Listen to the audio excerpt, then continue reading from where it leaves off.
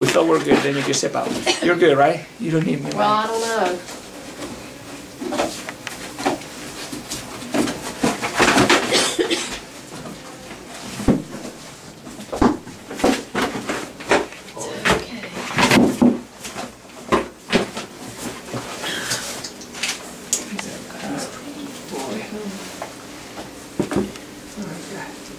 Okie dokie. What's the story, Monteen?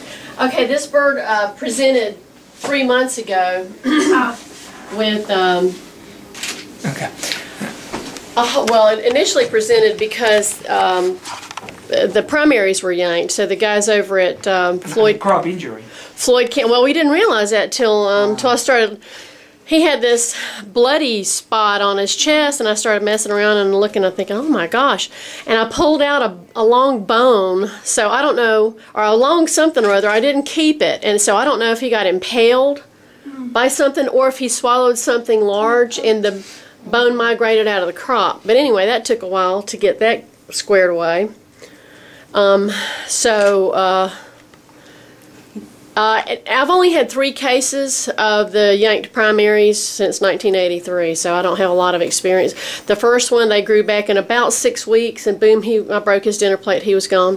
The second one, they corkscrewed in, so we euthanized him, which I hear is pretty common, like if the follicles are traumatized like that, either they'll form a feather cyst where this kind of skin grows over the follicle and you have trouble with the feathers coming out, or they corkscrew in.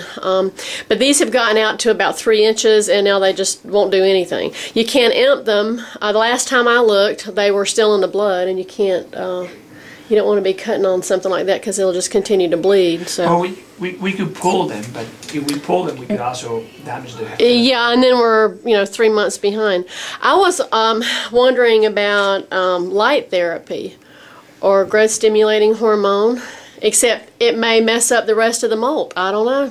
I don't know. That's what. And he's too much of a fruitcake to keep inside. I could put him under my orchid lights. I could grow him like a petunia. Why don't you? We're basically trying to figure out what's going on with his feathers, and I don't have much experience myself either. So we're gonna take an X-ray, and then we're gonna take some pictures of the damaged feathers so that we can send it to someone. Okay.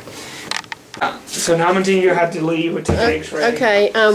We just knocked him down with some isoflurane, and we're extending the primary there. So we're going to radiograph the wrist area and maybe see if there's some sort of damage. We're just kind of shooting in the dark here to see what's going on.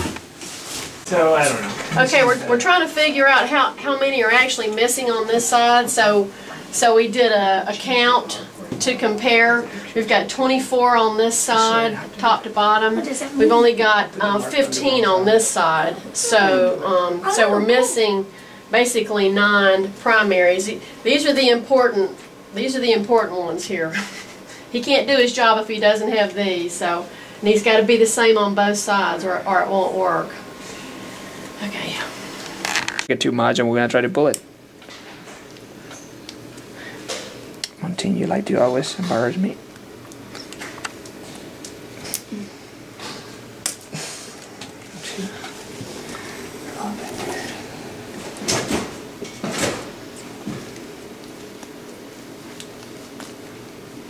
Sometimes it takes pliers because sorry. Doctor, you're in the way. Yeah, David. Come on, muscles. No, that muscle, no. These are And they need pulled because they're broken? Yeah. No, Monteen wants to pull them out so that he goes into molting and get the feathers back earlier. Once the shaft won't come out until his next scheduled molt. But if you pull it out, then his body will make it. Gotcha. Ah, shit. Okay, so when you've got the tip, I'll put it up against his hair so you can see. Yeah, there you go. So he's got the whole thing. Hopefully not too much. Hopefully not too much. Is it bleeding? Mm-hmm. Okay, feather number 2. Yeah, touch the periosteum. Have you looked at the radiographs yet? No. Okay. But I thought it would not make it much of a difference to do that.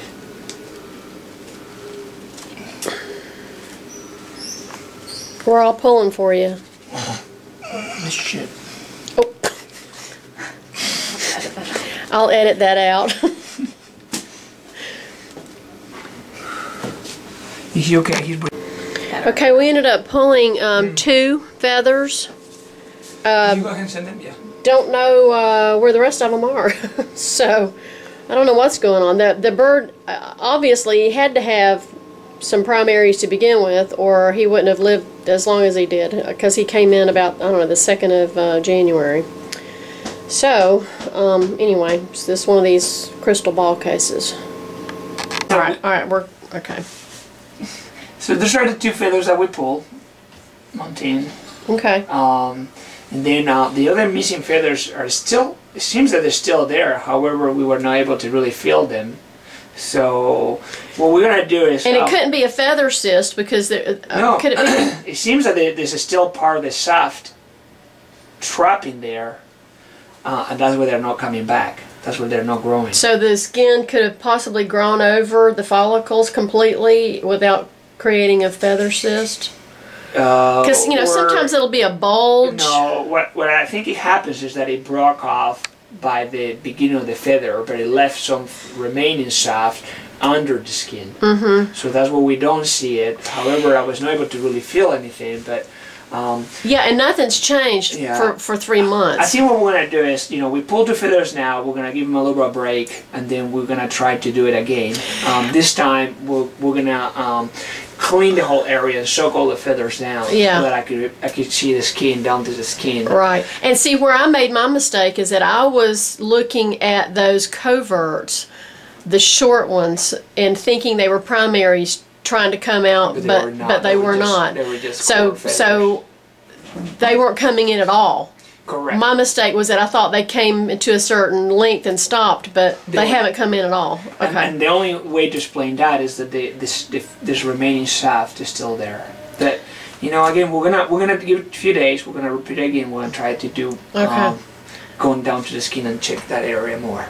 Okay. Okay. And yeah, we'll do that. See, this is what I was counting out. These are the coverts up here, and they only get about 3 inches long. And you know, this is the interesting thing. You know, I've been doing this since '83, and you still make mistakes. And you know, so well, the good thing you don't make many mistakes, Monteen. Well, you know, I'll sign off on that note, so we can all giggle.